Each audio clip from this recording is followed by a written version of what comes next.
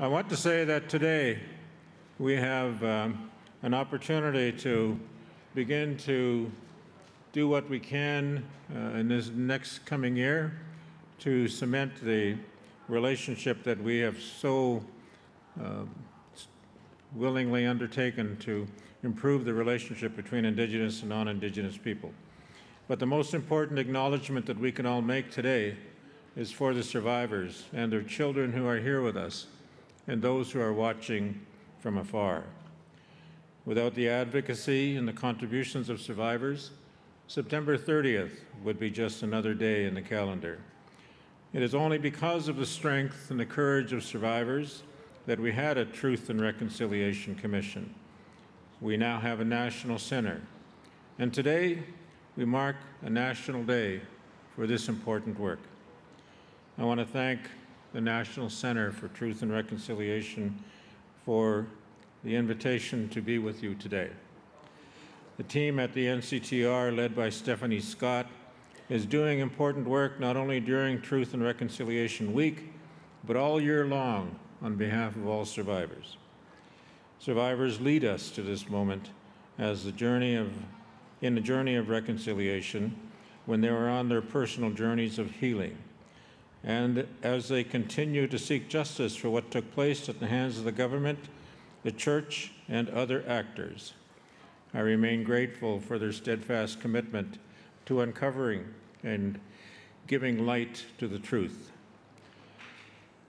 When the Commission envisioned a National Day for Truth and Reconciliation, we had hoped for it to be a day of intention, reflection, and discussion, for Canadians to take a day out of their lives, to lend their ears and their hearts to survivors, to listen to them, and to resolve to do better in the next 364 days that follow until the next National Day. Because this important work of reconciliation is not a one-day affair. As we say, it will take us several generations, as it took us several generations to create this situation that we now face. So my message to Canadians is this: today and every day, watch and listen to the stories of survivors, their families, and their communities. We must all recognize that the Indian residential school system is not just something for your history books.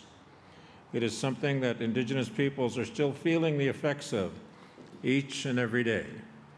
And in many ways, non-Indigenous people in this country also feel the effects of what has been part of the history of this nation and that it's had upon their lives as well.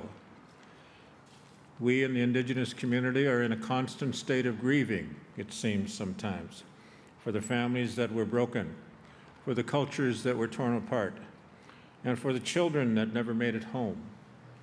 For non-Indigenous Canadians, I hope that this day, September 30th, will hold an important place in your hearts, for you must understand that the way that you have been raised and educated has also had an impact upon you and your sense of who you are and your sense of who we are.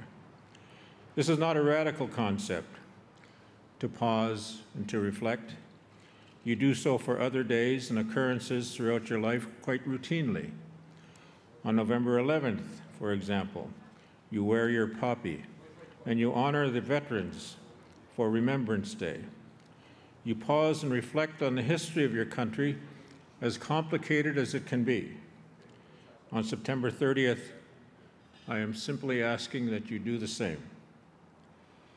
Just as we acknowledge the legacy of Her Majesty, the late Queen Elizabeth II, as complicated as it can be, many governments in Canada were quick to acknowledge and observe a holiday on short notice, but unfortunately are still not embracing the meaning of today.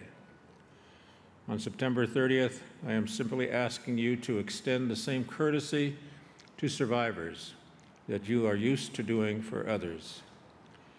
Yes, our country's history is complicated, and it is not always easy to review. But you don't make it better by ignoring it or glossing over it. You make it better by helping carry out the calls to action, by learning, by unlearning, and by resolving to do better. Because this story is not over. Records, for example, are still being turned over by the church authorities. Burial sites are still being discovered.